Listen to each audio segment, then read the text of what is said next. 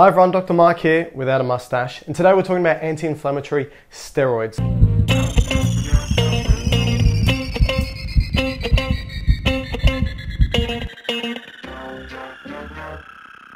So remember your adrenal glands, right? They sit on top of your kidneys and they produce corticosteroids. And there's two major types. There's glucocorticoids, and they're called glucocorticoids because of their role in glucose metabolism. Remember what it did was it increased the amount of glucose available in the bloodstream, and it has a potent anti-inflammatory and immunosuppressive role. So remember that.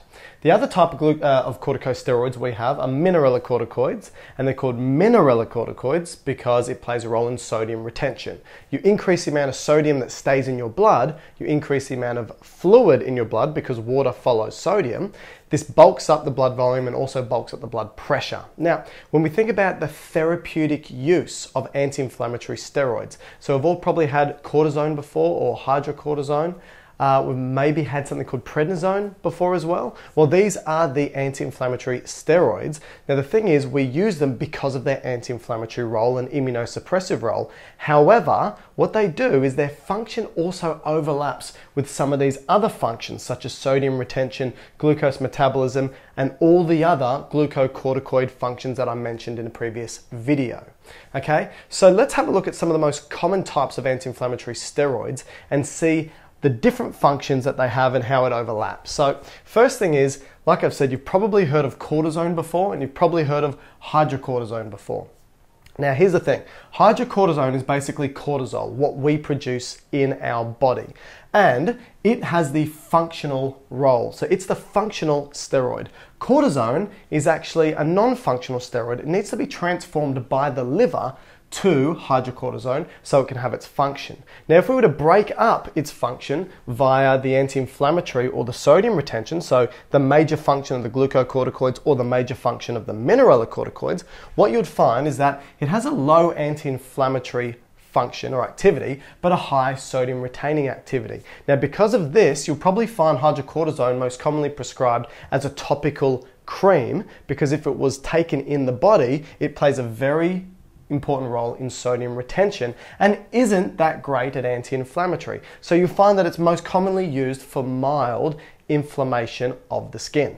Now, if we look at prednisone and prednisolone, what you're going to find is that prednisolone is the active steroid and prednisone is not the active steroid. Just like we had here, prednisone needs to be turned into prednisolone or transformed into it by the liver, and prednisolone has a high anti-inflammatory property and a medium sodium retention property, and this is more systemically used, so this can include that of oral ingestion or even IV. So high anti-inflammatory and a medium sodium retention. Now, you're going to have some patients which you do not want to have sodium retention. These may be patients having problems already with fluid balance or maybe already have kidney issues. So what you may find is the use of a anti-inflammatory steroids such as dexamethasone, which has a high anti-inflammatory property but a very low sodium retaining property. Okay, this drug dexamethasone is also used when we want to test to see if there's a problem with the hypothalamus or pituitary. If you give this to a patient, it should inhibit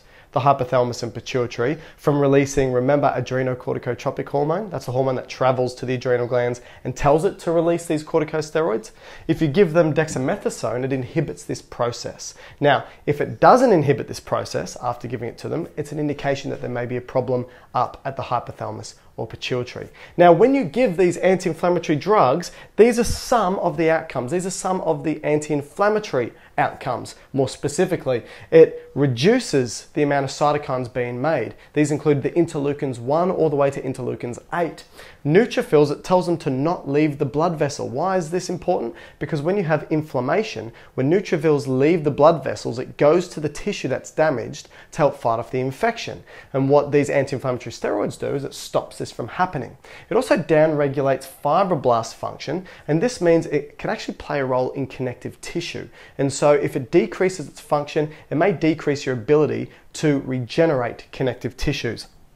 Also reduces histamines from being made, nitric oxides from being made, and prostaglandins from being made. All of these are pro-inflammatory chemicals. Now, how do these steroids do it? Well, steroids are fat. Okay, so they're made up of cholesterol, which is fat, and they can jump straight into a cell because a cell is surrounded by a fatty bilayer, right? The phospholipid bilayer jumps straight into the cell, straight into the nucleus where the DNA is, and tells between 200 to 300 genes within our genome to either increase their transcription, so start making them, turning them into proteins, or down-regulating, stopping them from being made and turned into proteins. And like I said, some of these genes are those of the cytokines and those of all these pro-inflammatory chemicals.